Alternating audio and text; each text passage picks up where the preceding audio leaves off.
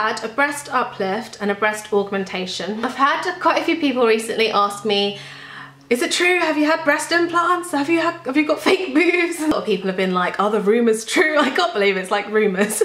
But yeah, no, people are thinking that I'm trying to like think viewers are stupid and stuff. I'm not. Also though, to kind of come on and tell the world that you've had something done that's quite, it's obviously quite a personal thing, you know. I haven't even told all of my family, so I'm open to talking about it because I know a lot of women, sorry, not girls, hopefully not girls, do wonder about it and would like to know more about it.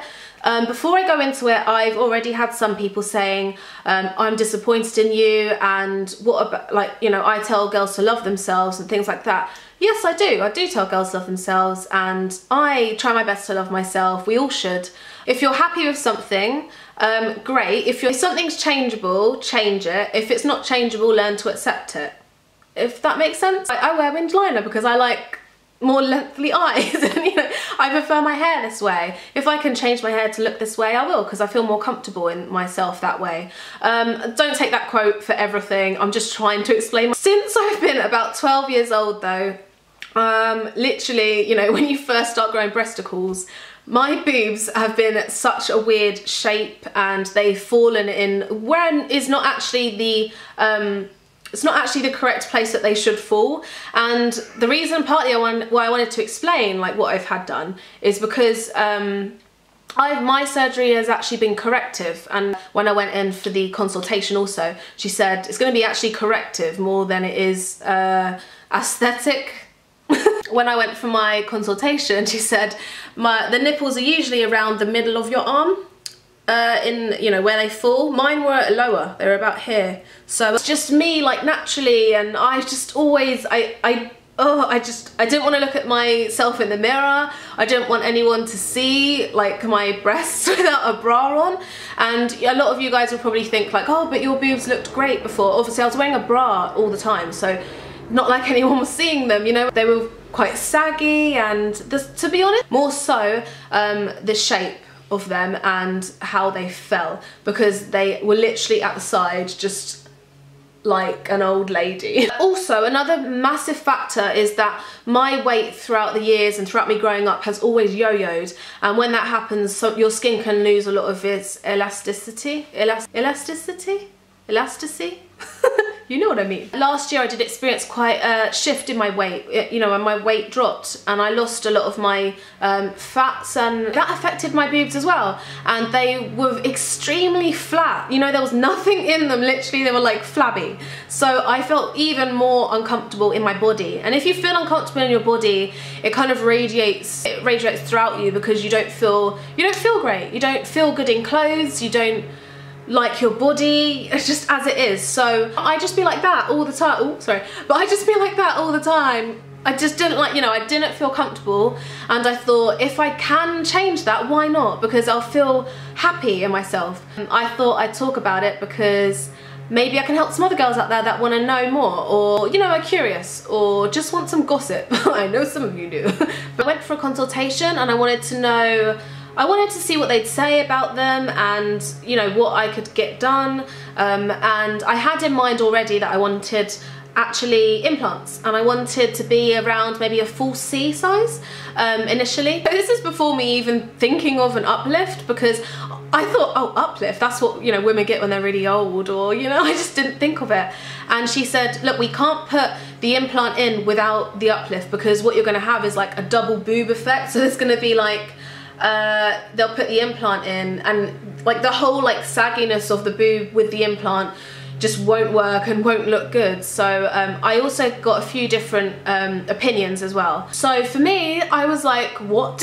You know, I didn't think at my age that I would be getting an uplift. The only thing is the uplift makes it more expensive. At the time I had the money, and I wasn't really scared by the whole operation thing and being cut open and things like that, to be honest, because I don't find that squeamish. I got mine done at the Harley Medical Group, and I think they mainly do it with the silicone. I have silicone ones. I don't know if you guys want to know the exact ones that I got, But if you want to know the details, I'll put them down below. There's so much I can talk about. I'm not sure how much more to talk about in this video. I might do like a Q&A or something, so leave questions down below and maybe I'll do a Q&A. Or if you want me to talk about different subjects on breast implants, then I will do. I know a lot of people probably ask like what was the pain like and things like that. I found it quite difficult, I'll be honest. As some girls say, oh, it's not painful. To be fair though, I had an uplift as well, so I had more incisions to heal, and it was quite different to most girls would get cut underneath the breast and they just slip it in underneath, whereas I had more incisions. So I found the healing time lasted quite a while, and I didn't want to go and like ruin them by doing like a lot of activity and things while it was healing, because you know, you just don't want to screw that up. But okay, I don't know if you can kind of, a lot of you have been able to tell because in my lookbook videos and things like that, you can see that I have boobs. And I did have boobs before, but they are bigger than what I used to have. A lot of people have said, look, you don't have to do a video, you don't have to tell everyone. Which I know, I don't have to tell everyone, and it's not like everyone else's information, even though I share loads about myself on YouTube. But there was a part of me that I want to give advice to other girls. If you're thinking of doing it and if you're not totally comfortable with yourself, then why not do something that makes you feel happy? It's about happiness. And also, I feel like in the UK, it's not very spoken about at all. It's very quiet, and if you get one, it's very, for me growing up, if someone were to get a boob job, it was like, what? Boob job? Madness, I tell you.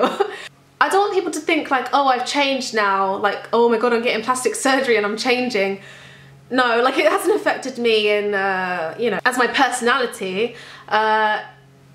It has helped with confidence, but then I don't use them in a way of confidence to feel like sexy, and like I've hardly like flashed them about and things. It's just so, for me, looking in the mirror, I feel comfortable and like with my body. Another thing I definitely wanted to get across was that I didn't do it for anyone else. In case someone was gonna think I did it for my boyfriend, or also if you're thinking of doing it, don't do it for someone else, because it's gonna be in you. So the pain, I found it quite difficult. I couldn't move around very much for like especially the first week. You can't put any weight on your arms because it's all like connected, you know, the muscles cross over each other, and so you can't do anything that involves weight. I couldn't lift my arms up. Like it took me ages to do that. It took me ages to like, you know, just open a cupboard and things. And everyone around me has been so supportive. In particular, Jason, my boyfriend, and my mum and my sister were so supportive, and I love them so much, and I want to thank them.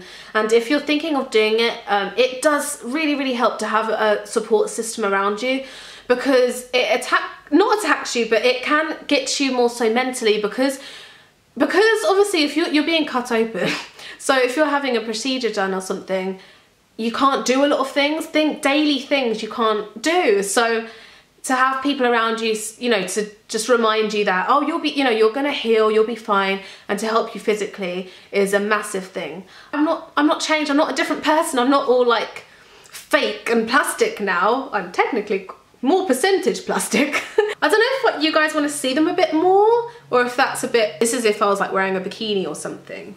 So I think that's pretty normal to show, right? That's like wearing a low-cut top. So I do really like them, and I think they feel quite natural. I forgot also to mention what size I was before.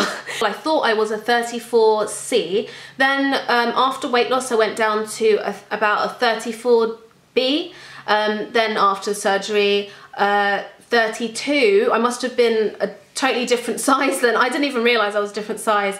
32 double D, or sorry, 30E I am. So usually I find the 32 double D size in stores, but a 30E is really difficult to find. Woo, that was long. Hope you found this video helpful. I wanted to get it off my chest. I don't want people to take life too seriously. If you're gonna get really offended, please don't take life too seriously. It's my body.